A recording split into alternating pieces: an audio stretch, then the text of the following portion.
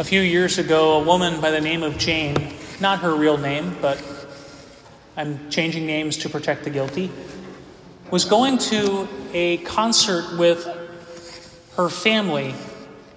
And Jane has this kind of illness where she can't stand very long. And as they were leaving for the concert, she looks at the tickets and realizes it says standing room only. And so she texts her mother to let her know, and talks to the other people in the car and says that she's concerned because it's standing room only.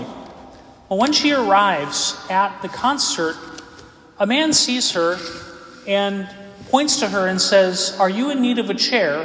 And is your name Jane?" She's surprised and says, "Yes, that is my name, and I am in need of a chair." And she said, "Someone called ahead and gave your exact description and said that you would be in need of a chair." When she contacted her mother and all the other people who knew about her concern, none of them had called ahead. But texting her mother, the mother said, "It may have been your guardian angel." The question we want to ask ourselves is this: do we believe that God is active in our life? Do we believe that God actually cares about our needs? Or do we have this image of God as this stern parent that we have to please and whose attention we have to get before God will bless us? Because in the readings, we really have this call to remember God's action. In the reading from the book of the prophet Isaiah, the Lord is reminding us that His word goes forth and produces the effect that He desires. And His word is for redemption and salvation. His word is for the recreation of the entire cosmos, beginning with mankind. We also hear in the psalm, "From all their distress, God rescues the just."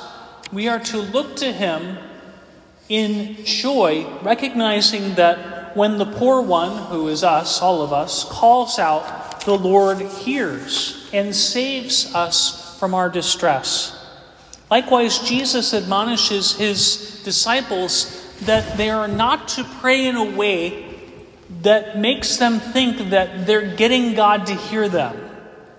The idea of the pagans babbling on and on, their pretext was the longer the prayer, the more the God they were praying to would hear them. It was like trying to twist the God's arm in a way.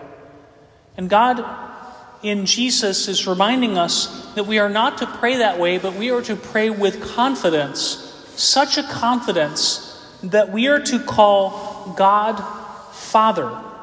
Now the church, trying to remind us of this confidence, this family relationship that we're supposed to have, has left the Our Father in some archaic language that sometimes we as modern English speakers think is formal English, but it's not. English moved at a certain point and dropped anything that had to do with the familiar and kept all of the stuff that was very formal with the you that we say all the time. We say you to everybody, but that's actually the formal in English. The informal, what you would have used among family members, is thou and thy, thee. So when we pray, we want to remember that we are saying this prayer, the Our Father, with that confidence. He's our Father.